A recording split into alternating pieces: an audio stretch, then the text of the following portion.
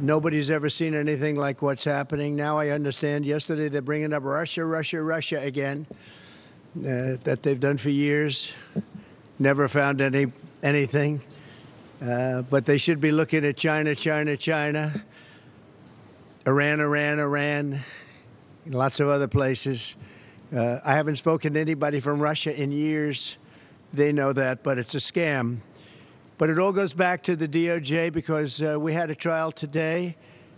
It's an appeal of a ridiculous verdict of a woman I have never met. I don't know. I have no idea who she is. She wrote a book and she made a ridiculous story up. She put it in her book, and we're now appealing the decision. We had an extremely hostile judge appointed by Clinton, very good friends of Clinton. I guess he presided over the marriage ceremony of one of the lawyers on the case against us. And it's very sad. Judge Lewis Kaplan, angry man. He was so angry. I went to the trial. I've been in a lot of litigation over the years. I've never seen such anger, or wanted to throw one of our attorneys in jail, who threatened her with jail. Nobody's ever seen anything like it over nothing.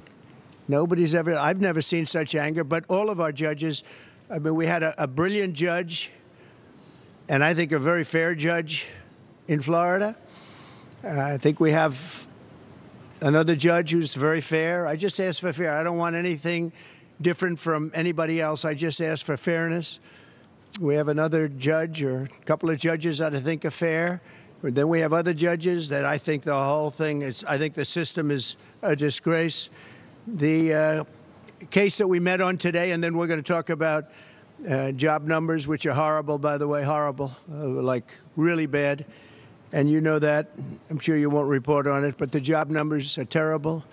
We're going to talk about the appeal today. We had a great appellate lawyer go down representing us, and I think John did a very good job. You have a matter of minutes to speak. It's a very complex thing because it was a setup, a rigged deal.